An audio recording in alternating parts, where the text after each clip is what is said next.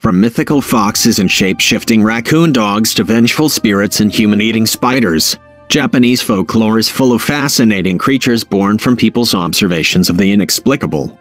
Many of them have jumped straight from the pages of myth and into popular culture. These same supernatural beings, yokai, strange monsters, and ghosts may be big or small, comical or terrifying, but all of them are sure to spark your imagination. Kappa.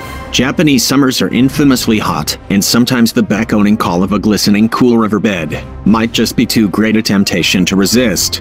However, best refrain from taking a dive because surely the kappa is lurking, waiting for you to just get a little too close and splash. The kappa will drag you to your watery grave, never to be seen again. Somewhat a cross between a turtle and a monkey, this is one scaly encounter you best avoid. Kappa are best known for, on top of their heads, they have a hollow plate that stays full of water while they are on land.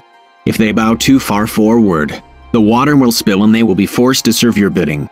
For some reason, kappas are said to love cucumbers. If you ever suspect an angry kappa in nearby waters, offer a cucumber and make a friend for life. Tengu. The Tengu, literally translated as a sky dog, can be equal parts mischievous and equal parts helpful. That is of course depending on their mood. Characterized by their long red nose, monk robes, and powerful yet tiny wings, Tengu are thought to be the inhibitors of the mountains and choose to bring chaos and trouble to travelers simply for the fun of it. Tengu are best known for, when elephants were first introduced to Japan, unsure what to call the strange creature, many referred to them as Tengu given that they both were characterized by a long nose. In Japanese, if you are arrogant, people will call you a Tengu as the creature is said to look down on humans, hence their enjoyment of causing trouble. Oni. Perhaps one of the most feared monsters in all the land of the rising sun, the Oni is a brutish beast towering at over 3 meters tall, and is typically said to wear the skin of a tiger as a loincloth as their only form of garb. The Oni can be red, blue, or even white and is said to be of short temper, solving problems with a large iron bat rather than with its brain. Oni are best known for, getting caught by an Oni is not going to end well.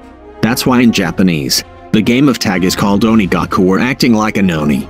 Players must run from the Oni like their life depends on it. The Japanese holiday of Setsuban is dedicated to warding off terrifying Oni through a bean-throwing ceremony. Every year on Setsuban, Japanese families throw beans and chant out with the Oni, in with the good luck. Kitsune.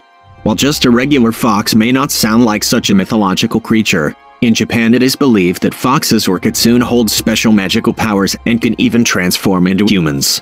Kitsune love to use this power to play tricks and prank unsuspecting humans, and so if you feel like someone you know is acting just a little bit off, it might just be a kitsune looking for a bit of fun.